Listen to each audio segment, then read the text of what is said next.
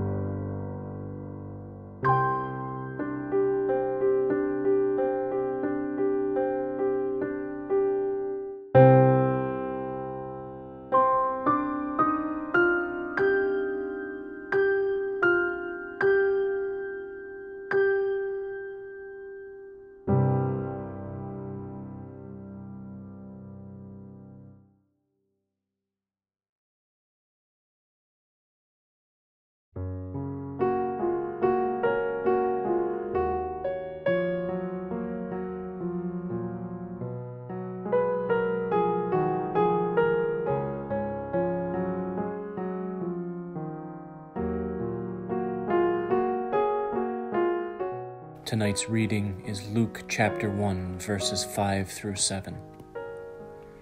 In the days of King Herod of Judea, there was a priest named Zechariah, who belonged to the priestly order of Abijah. His wife was a descendant of Aaron, and her name was Elizabeth. Both of them were righteous before God, living blamelessly according to all the commandments and regulations of the Lord. But they had no children.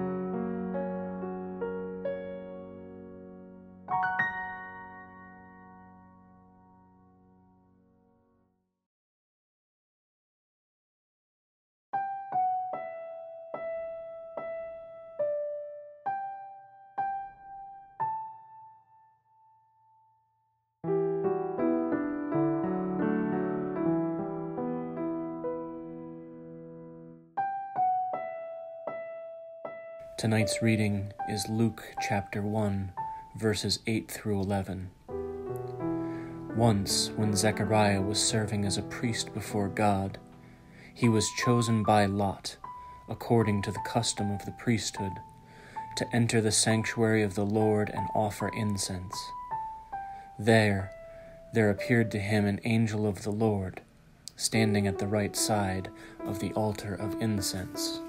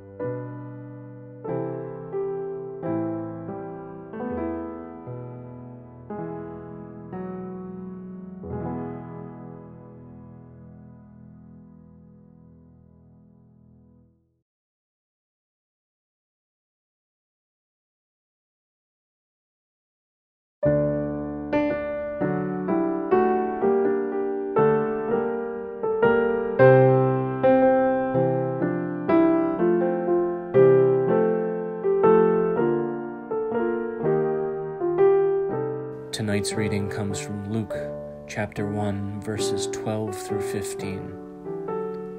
When Zechariah saw the angel, he was terrified. But the angel said to him, "Do not be afraid, Zechariah, for your prayer has been heard. Your wife Elizabeth will bear you a son, and you will name him John. You will have joy and gladness, and many will rejoice at his birth.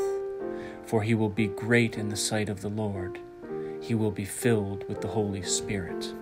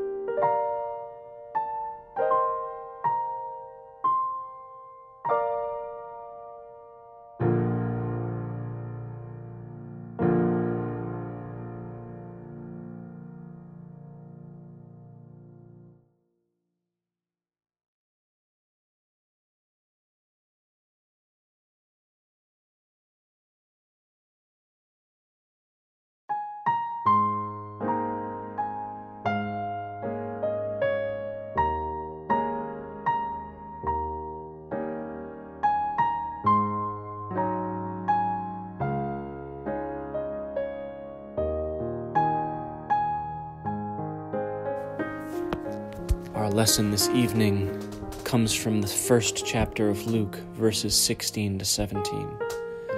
The angel said, "Your son will turn many of the people of Israel to the Lord their God. He will go before him to make ready a people prepared for the Lord."